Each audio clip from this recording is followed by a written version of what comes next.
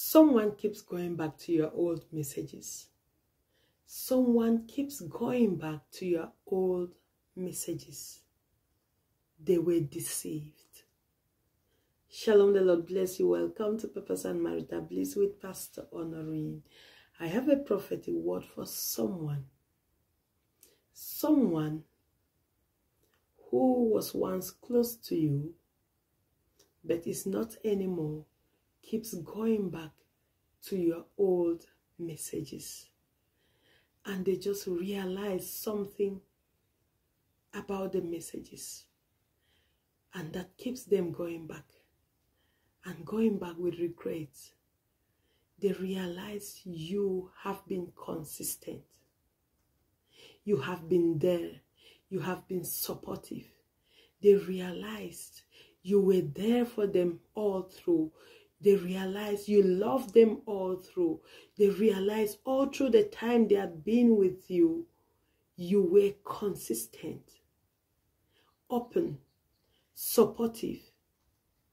They were deceived. They listened to the wrong person. They listened to someone who wanted to destroy your relationship rather than build it. They listened to someone poison their minds against you. And you know,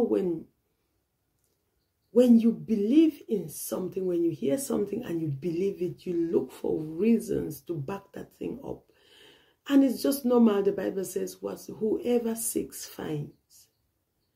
So they heard the wrong thing, believed it in their heart, and started seeking for proof that what they heard or the new information they just got about you was right. And of course, as they were seeking, they found something that looked like proof back then. But right now, they keep going back to the messages and they are realizing it wasn't any proof. They are realizing they were deceived. They realized that the person that spoke to them had an ulterior motive. And they are realizing this too late. Why is this word coming to you right now? First, to let you know that sometimes people make mistakes. They were just deceived. So if you are still hurt and still mad at them, just forgive them.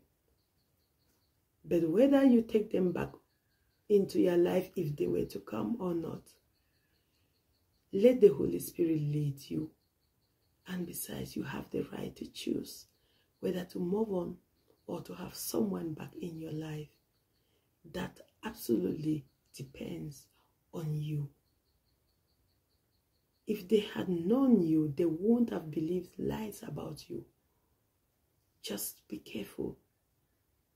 How could they stay this long, at least know you, or claim to know you, or claim to be with you this long, and then easily believe lies about you?